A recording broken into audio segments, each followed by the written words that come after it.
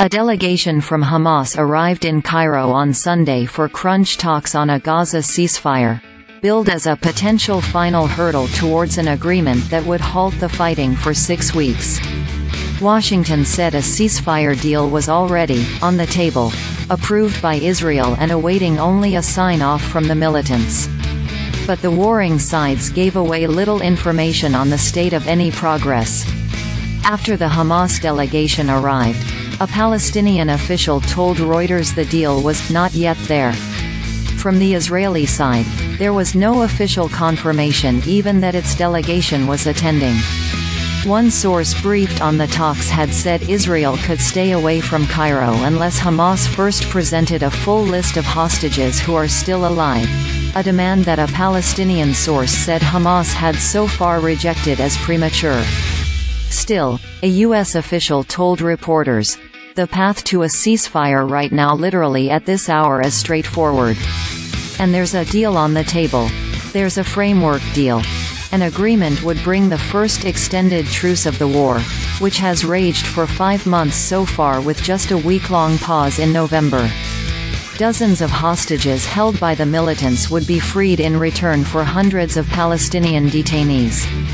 Aid to besieged Gaza would be ramped up to save the lives of Palestinians pushed to the verge of famine. Fighting would cease in time to head off a massive planned Israeli assault on Rafah, where more than half of Gaza's 2.3 million people are penned in against the enclave's border fence. Israeli forces would pull back from some areas and allow Gazans to return to homes abandoned earlier in the war.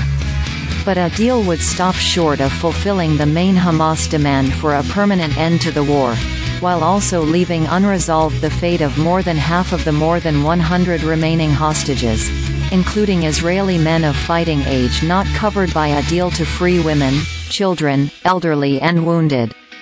Egyptian mediators have suggested those issues could be set aside for now with assurances they would be resolved in later stages.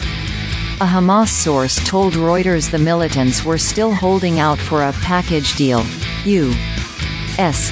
President Joe Biden said last week that a deal could be reached as soon as Monday, although Washington has since rowed back from such a firm timetable.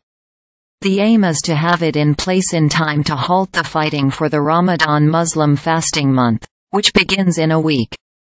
The final days leading up to the anticipated truce have been exceptionally bloody, with talks overshadowed by the deaths of 118 people near a food convoy where Israeli forces opened fire.